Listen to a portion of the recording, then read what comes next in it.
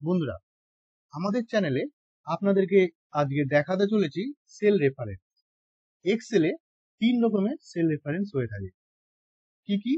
একটা হচ্ছে রিলেটিভ, একটা হচ্ছে অ্যাবসলিউট, আর একটা হচ্ছে মিক্সড। আমরা এক্সাম্পলের মাধ্যমে একটা একটা করে সেল রেফারেন্স আপনাদেরকে দেখাবো। আপনারা একটু মন দিয়ে ভালো করে দেখবেন। প্রথম যে সেল রেফারেন্স হচ্ছে রিলেটিভ সেল রেফারেন্স। হ্যাঁ, আচ্ছা, তার আগে আমি বলি সেল রেফারেন্সটা কি। দেখুন, সেল রেফারেন্স হচ্ছে আমার এক্সেলে যতগুলো সেল আছে সেই সেলের অ্যাড্রেস। যেমন আমি ক্লিক করছি যে সেলটা, এই যে সেলটাতে ক্লিক করছি, এই সেলটাতে আমার এর অ্যাড্রেস কত, এই সেলের যেখানে আমি 7 লিখছি, এই সেলের অ্যাড্রেস কত, এই সেলের অ্যাড্রেস কত, C3। কত? C3। কি করে হলো C3? সি নাম্বার কলাম আর 3 number rho. C number column, 3 number rho. তার মানে প্রতিটা সেলের রেফারেন্স তার রো এবং কলামের নেম দিয়ে হয়। এটা এর আগেও বলা হয়েছে। তো এবার আমরা দেখাবো relative reference, relative cell reference. আচ্ছা, রিলেটিভ সেল রেফারেন্সটা কি? ধরুন একটা এক্সাম্পল দিয়ে দেখাই, যে এখানে দেখুন ব্যাংক নেম আছে, আমার ব্যাংক নেম এখানে দেখাচ্ছে। দেখুন ব্যাংক নেম গুলো পরপর দেওয়া আছে আর পাশে ক্যাপিটাল দেওয়া আছে, কত টাকা ইনভেস্ট করেছি আমি। এইবার আমার হচ্ছে ইন্টারেস্ট, দেখুন 5% ইন্টারেস্ট, 10% ইন্টারেস্ট, আর টোটাল ইন্টারেস্ট কত হলো 5% ইন্টারেস্ট। এটা ক্যালকুলেশন কি করে করবো? Simple, equal to capital into 5%। ওকে, এইবার দেখুন মজার জিনিস, এখান থেকে কপি করলাম, দেখুন অটো কপি করলাম।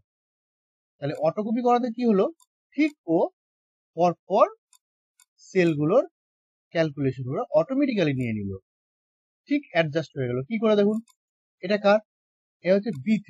B3 বলতে 4000 এর B3 সেল, তার 5%। তার পরেরটা চলে আসলাম, দেখুন ও ঠিক নিয়ে নিল B4। এই সেলটা কত? B4। তারপরে চলে আসি B5, তারপরে চলে আসি B6। যখনই আমি কপি করলাম, ও কিন্তু ওর সেলগুলোকে পর পর সাজিয়ে নিল। এইটাই তারপরেরটা চলে আসে আরেকটা, এইখানে লিখি সেম এর ইন্টু 10% টোটাল। দেখুন অটোমেটিক চলে আসলো। তারপরে ইন্টারেস্ট, টোটাল ইন্টারেস্ট। আচ্ছা, এটা প্লাস C3 প্লাস B3 কত? 600, 600।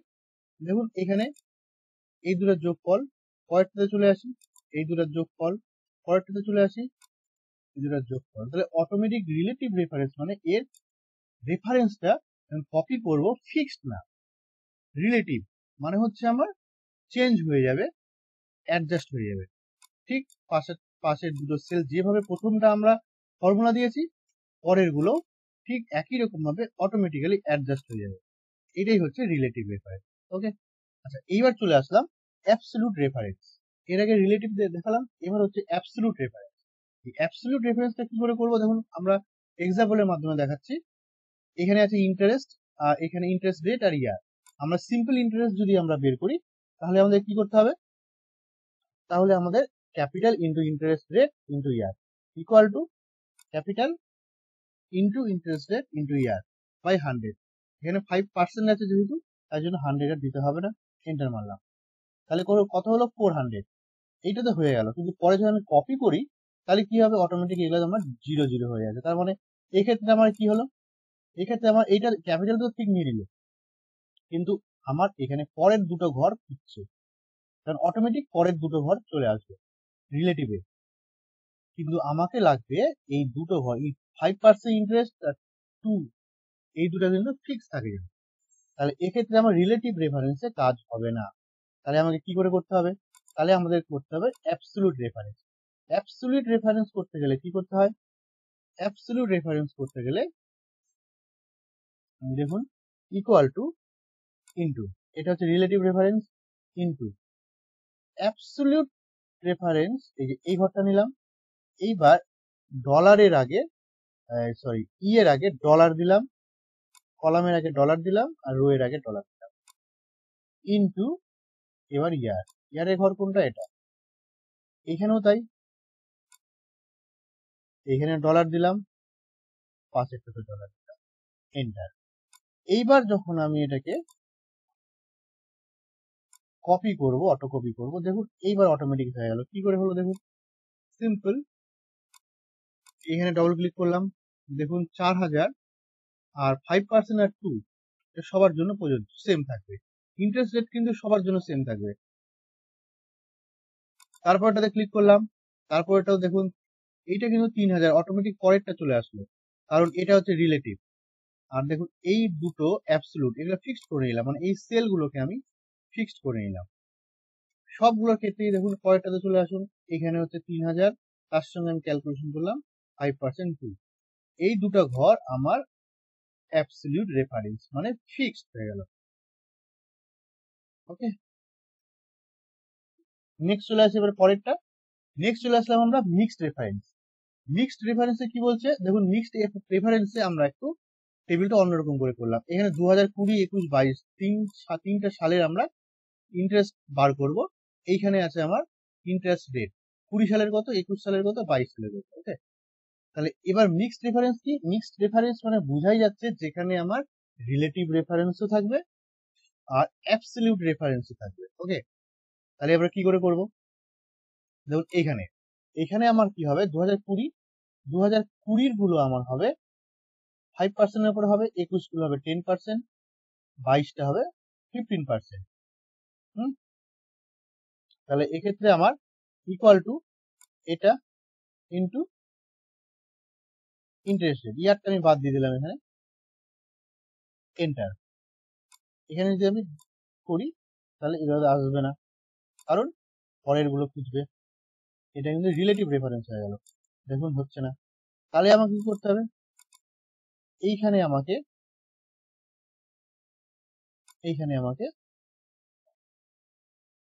রোটাকে ফিক্সড করে দিতে হবে। তাহলে রো এর আগে একটা ডলার। দেখুন এইটাই হচ্ছে মজার ব্যাপার এখানে।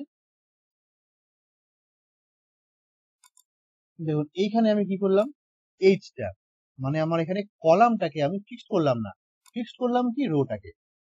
তাহলে একটা সেলের রেফারেন্সে কলাম এন্ড রো থাকে, কলাম এবং রো এর মধ্যে যদি কলামটাকে বা রোটাকে যে কোনো একটাকে যদি ফিক্সড করা হয়, ডলার সাইন দিয়ে ফিক্সড করে দেওয়া হয়, তাহলে এটা হচ্ছে মিক্সড রেফারেন্স হয়ে গেল। আমি যদি দুটাকেই করি তাহলে এটা আমার অ্যাবসলিউট হয়ে গেল, একটাকেও না করলে রিলেটিভ হয়ে গেল। এখানে রিলেটিভ আছে, আগেরটা দেখিয়েছিলাম অ্যাবসলিউট, আর এখানে দেখুন একটা করা হয়েছে, এইচটাকে মানে আমার কলামটাকে করা হয়নি, তাহলে এটা মিক্সড রেফারেন্স। মিক্সড রেফারেন্স এইভাবে করতে হয়। আর মিক্সড রেফারেন্সটা অনেক সময় কাজে লাগে, দেখুন এই টেবিলটা আমি করবো, এই টেবিলটা কাজে লাগবে। এবার দেখুন এখানটায়, এখানে আমি ক্লিক করলাম, অটোমেটিক চলে আসলো। কার কি কি আসলো, এই যে দেখুন এখানে অটোমেটিক চলে আসলো আমার। কিন্তু আরো একটা প্রবলেম আছে এখানে, যখন আমি পাশেরটাতে করছি তখন কিন্তু হচ্ছে না, কারণ এবার যখন পাশেরটা করছি তখন এখানে ক্যাপিটাল আমার এইটা খুঁজছে পাশের সেলে, সাধারণত এটা পাশের সেল এটা খুঁজে মানে হয়েছিল। যখন আমি ডান দিকে টানলাম তখন ও ক্যাপিটাল ও এই যে ঘরটাকে খুঁজছে, মানে পাশের বাঁ দিকের ঘরটাকে খুঁজছে, কিন্তু অ্যাকচুয়ালি তো তা না, আমার আমার হচ্ছে এই ঘরটাই হবে। এই ক্ষেত্রে আমাকে কি করতে হবে, এখানে বি মানে কলামটাকে আমাকে ফিক্সড রাখতে হবে। এক্ষেত্রে আমি কোনটাকে ফিক্স রাখছিলাম, রোটাকে। এবার রাখতে হবে কলামটাকে। তাহলে আমি এখানে ডলার দিয়ে দিলাম, এন্টার।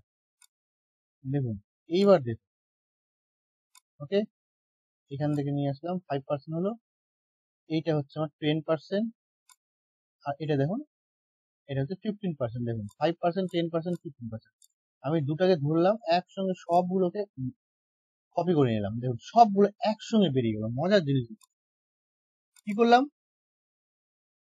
এই এই ঘরের কলামটাকে আমি ফিক্স করে দিলাম, রোটাকে ফিক্স করলাম না। তাই জন্য দেখুন রোটা কিন্তু আমার 5 হচ্ছে, এখানে 5 আছে, এইখানে দেখুন 6 আছে, এখানে দেখুন 7 আছে। তার মানে রোটা আমার কিন্তু রিলেটিভ হয়ে থাকলো, আর বি কলামটা কিন্তু আমার ফিক্সড হয়ে থাকলো। এখানটাও দেখুন সেম টু সেম, কলামটা কিন্তু ফিক্সড থাকলো, কলামটা ফিক্সড থাকলো, রোটা কিন্তু আমার চেঞ্জ হচ্ছে। দেখুন এই যে দেখুন আর এই ক্ষেত্রে দেখুন, এই ক্ষেত্রে আমার এইচ বলতে আমার কলামটা কিন্তু চেঞ্জ হচ্ছে, কিন্তু রোটা কি ফিক্সড আছে। কলামটা চেঞ্জ হচ্ছে বলতে এই এখানে দেখুন কলামটা আমার চেঞ্জ হচ্ছে। প্রথম কলামটা আমার সব এইচ দিয়ে আছে, তার পাশের কলামটা আমার কি দিয়ে আছে, আই দিয়ে আছে, দেখুন আই। তার পাশের কলামটা কি আছে, জে দিয়ে আছে, এই দেখুন জে। কিন্তু কিন্তু দেখুন এখানটায় 5, এখানেও 5, এখানেও 5, তার মানে এই যে 5 বলতে এই যে আমার ইন্টারেস্ট রেট গুলো আছে, এটা হচ্ছে 5 নাম্বার কলামের পরপর করে রাখা আছে। ওকে, তাহলে এক্ষেত্রে কি কি হলো, তাহলে এটা হলো মিক্সড রেফারেন্স। বন্ধুরা আমাদের এই হলো আজকের ভিডিওতে রিলেটিভ রেফারেন্স, অ্যাবসলিউট আর মিক্সড রেফারেন্স। আপনারা ভালো করে এটা প্র্যাকটিস করবেন। প্র্যাকটিস করলে আপনাদের কাছে আরো যে বিষয়টা ইজি হয়ে যাবে। তাহলে বন্ধুরা এরপরে আবার আপনাদের সঙ্গে দেখা হবে পরের ভিডিওতে। ততক্ষণ ধন্যবাদ।